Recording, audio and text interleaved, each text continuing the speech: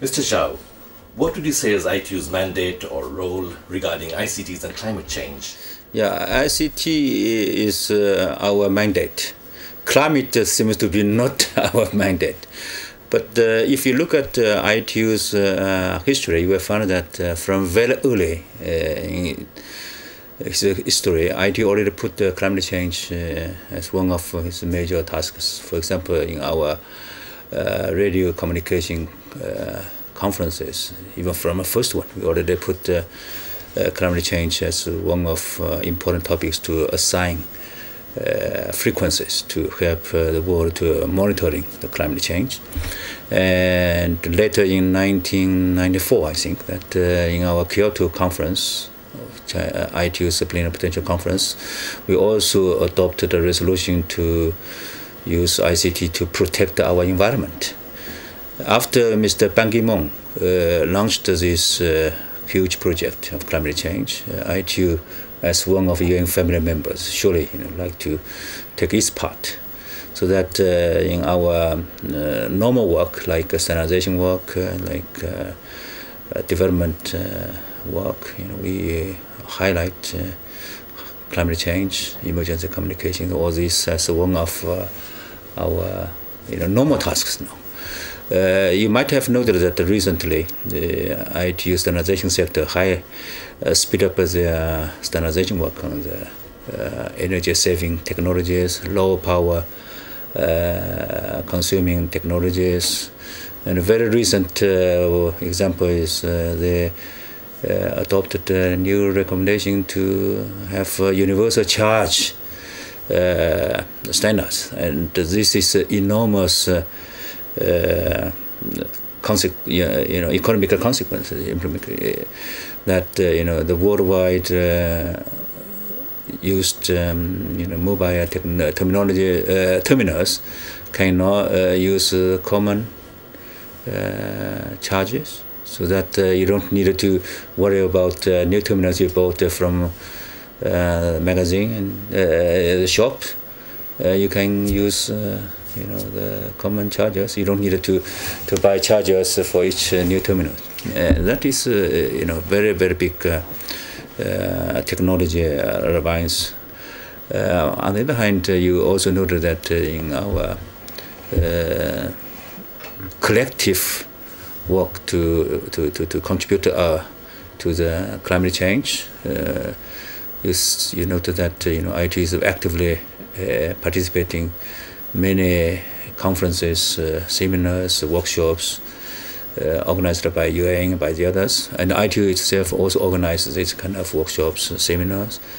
We also try our best to tell the public that although ICT, telecommunications, is not a part of a program, and we, from industry point of view, ICT industry contributed about 2 to 2.5% of so-called these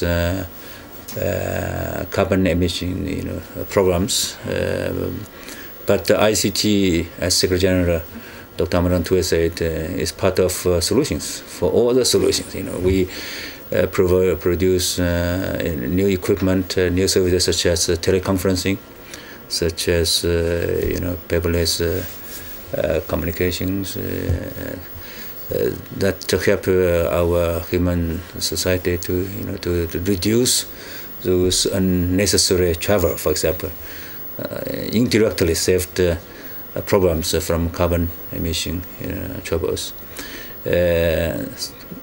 As far as the industry itself is concerned, we also noted that since ICT become more and more important in our economic life, and ICT also represent in many countries as the most important industry there. Therefore, we noted that we can do something to reduce power consumptions from our industry. For example, NGN, Next Generation Networks, will save more than 40% of energy consumptions compared with those traditional telecom equipment.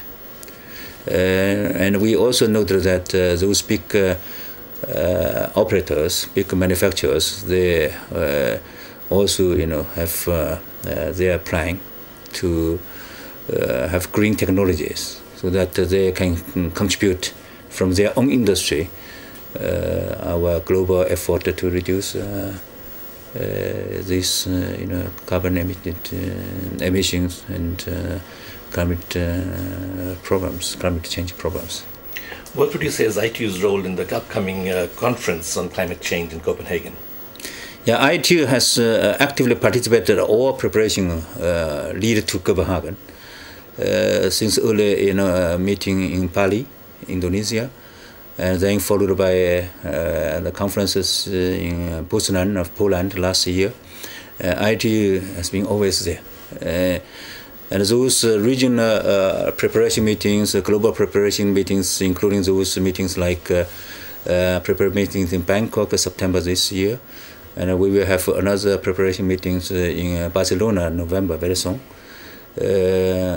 In addition, there are many organizations who try to mobilize their resources to contribute to this conference. For example, WMO organized a climate summit at the end of August, beginning of September. ITU also actively participated.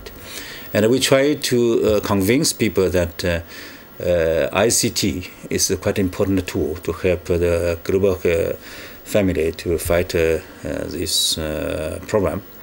And we're trying our best to work together to have this recognitions in the Copenhagen output document that ICT is an important tool to help our human society and global families to fight these climate change problems.